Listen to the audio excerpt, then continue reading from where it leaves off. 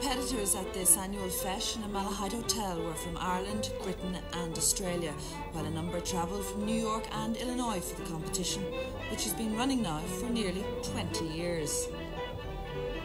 My mom first started me out just to keep some culture in the family and tied to the Irish roots. You know, since she moved to America, she just wanted us to have a bit of Ireland in our home. You enjoy when you're up on the stage, like you're dancing in front of everybody. Like, I really enjoy it.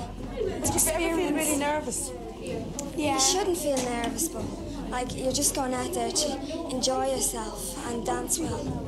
Most of this weekend's action took place off stage as well as on, while competitors loosened up to perform. First prize in the senior boys went to Colm O'Shea of London. Martina O'Mahony was the All-Ireland Under-12 champion.